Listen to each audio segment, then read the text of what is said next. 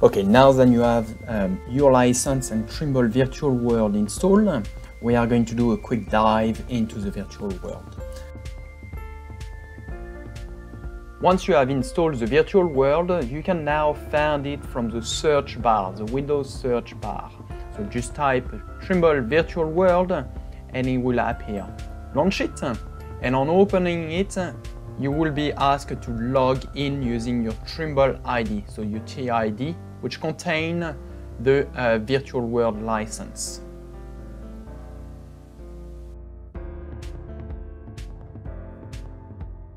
So this is the first page you will get in the virtual world.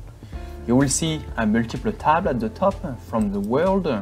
The world are more like the sandbox, so you are free to do whatever you want. We provide you an environment where you can play from different type of scenarios. So we have a mine. If you have a mine, a Trimble license, a Trimble Access mine or tunnel license, you will be able to access to this one. For the case, you will have the construction site, which is a really basic construction site. There is a very basic tunnel site as well, which is just a curvy tunnel. There is a building, and the more common one are the poly construction, which is a simple low poly construction site, but which extend to a full city scale. There is also one which is a polytown. It's a small town with a few streets and lights and all this kind of asset. The poly mountain, I would call it more the meadow world. This is more an open space where there is forest, there is water, river, lakes, and a bit of hilly. So really a big open space for you to practice. Then you have the other tab, the Learn tab. If you are really for the first time you join the virtual world, I will say jump on the introduction quest. The introduction quest really show you all the different control that you will have to use virtual world. So how to move the character and how to place different or select different tools and place different markers around it. Next one, so this is what we are going to do more on the next video. We will show you how to connect the Trimble Virtual World, which is the emulation side, to the Trimble Access, which is the field application, the real software you will be using as a land surveyor in the field.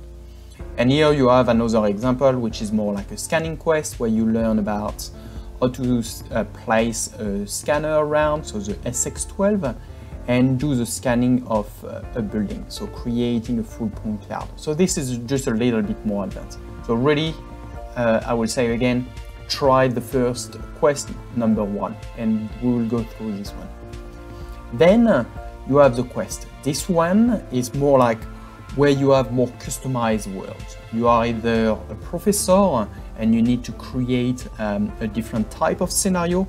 This is where you will come create one. We will create another video on how to create all this world, and we won't go too much into the depth of this one.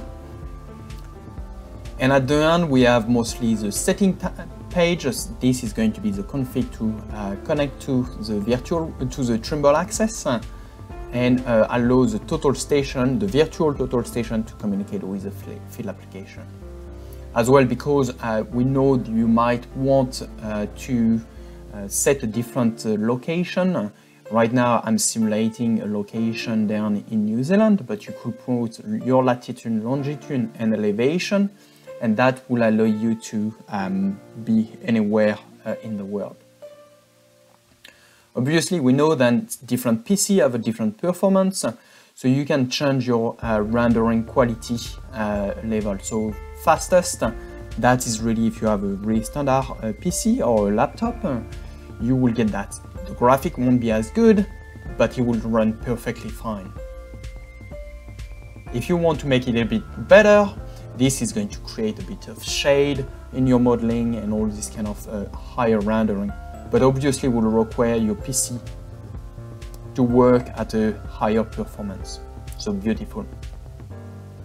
And let's say you need to remember what are your control or to use the keyboard.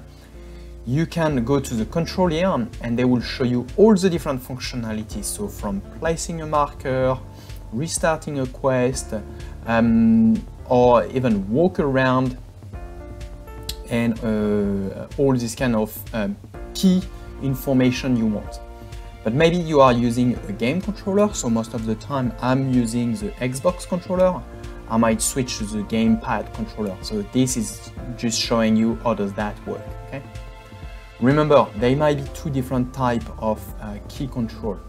When you're on the run mode, this is mostly a student, or you are performing some open world. So from this one, the sandbox, this will be your control. But if you are more a creator, you are trying to create a world, a quest, this will be the different key than you will need, okay?